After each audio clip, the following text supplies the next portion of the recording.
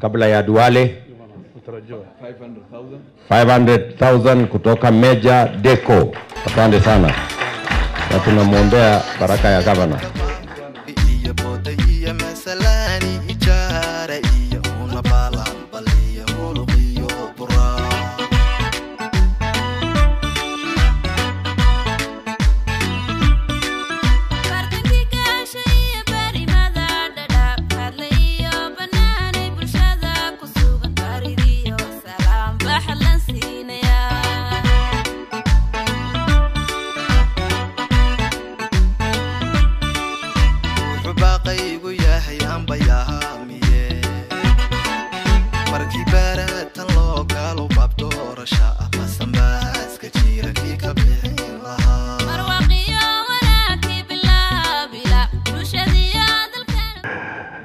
Majority Leader Mheshimiwa Duale,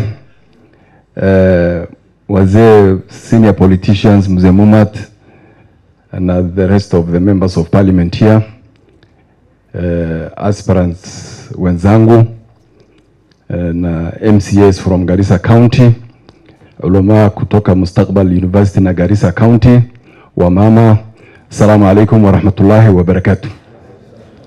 Your Excellency, wacha niringe kidogo niongee kama governor wa Garissa County. Ni time yangu, wale wako wamekataa kufika hapa. So I talk here as a governor of Garissa County.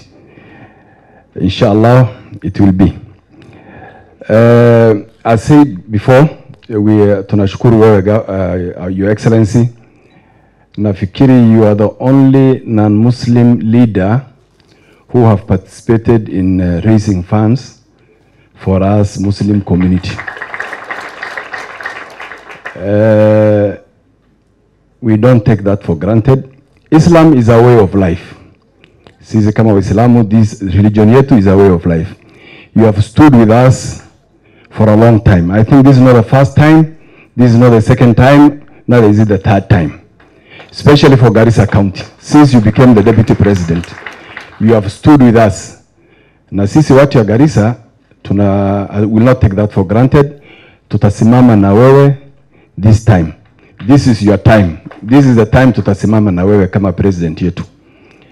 Secondly, Your Excellency, Mustakbal University is a young university in Garissa. We want, na tunakuombea utakuwa president. Na mimi ninajiombea nitakuwa governor wa Garissa County. Next year or the year after, tunataka tufanye another mchango for Mustakbal University so that we raise the status of that university in terms of infrastructure to another international level. So tunakuomba uweke kwa makini yako, kwa agenda yako kama the next president of the country, so that Mustakbal University, we raise it from where it is. I'm sure tutatembea your next visit to Garissa, tutatembea huko uone iko chini, nataka tuinue juu. Ulama, iko ndugu yetu moja hapa, Mheshimiwa Duale, nafikiri amesimama sana na mambo ya dini Garissa County. Ama sio? Garissa County and more so Garissa Township. Lazima na nyinyi musimame na yeye when he needs your support. Yeye ana support the next president of the country. Hakuna haja ya sisi kama watu ya Garissa kutafuta mwingine. Our own brother is another captain, is another commander of the vice president now and the next president of the country. So tafadhalini sana ulama, Waislamu wenzetu huko Garissa wanasikiza nyinyi sana. Naomba musimame na our brother. Maana hore, wacha niongee Kifrench kidogo waelewe. Maana hore waxaan maqlaayay Garis markuu Raila uu maaday dood yad baa jirto waxa la lahaa niyo gaalkeen ha noola daayo. Nin walba gaalkiisa loo daayo. Waxaan ma maqashay ma umalan sheekadaas. Saasamaha annaka maanta gaalkeena waa ninkan. Reer Garissa dan. Ninkana gaalkeena reer Garissa udul mid baan qabnaa. Midkana waa ninkanayto William Ruto. That said, Mheshimiwa, ulamadana waxaan ka codsani, especially kuwa mustaqbal u weyn, waa ni garab istaagayna. Ninkan walaalkeen anigu waxaan suggest garayn lahaa ninkan walaalkeena ducaale oo mar walba madrasooyinka iyo ummadda islaamka uu gargaaro oo Garissa County ina sharaf uga dhigtiin university ganayto magaciisa lagu qoro aadan ducaale Islamic University in isa loo dhaho haduu ilaahiya garabna uu ni noqon xurmana uu noqon asagana in magaciisa lagu bedelo. Your Excellency, devolution was supposed to be a game changer for us, especially those of us from northern Kenya, those who are marginalized. We used to consider we ourselves, or we used to say, Sisi, the marginalized community. You are no longer marginalizing us while the rest of Kenya. Sisi kama watu ya Garissa, ndo tumejimarginalize, and devolution has failed for us. Tunaomba wewe, as you have said in the past, during the BBI debate, ulikuwa unasema ya kwamba we do not need to change the constitution of the country to allocate more resources to the county. Tunaomba kama the next president of the country ukiingia, you protect devolution, give us as people of Garissa County or Northern Kenya more resources allocated to the county for us to progress like the rest of the country. Mheshimiwa Rais, watu wameongea sana juu ya hii economic model yako. They have criticized the economic model yako ya bottom up. My understanding of this model, Your Excellency, vile mzee alikuwa amesema sahi juu ya wheelbarrow.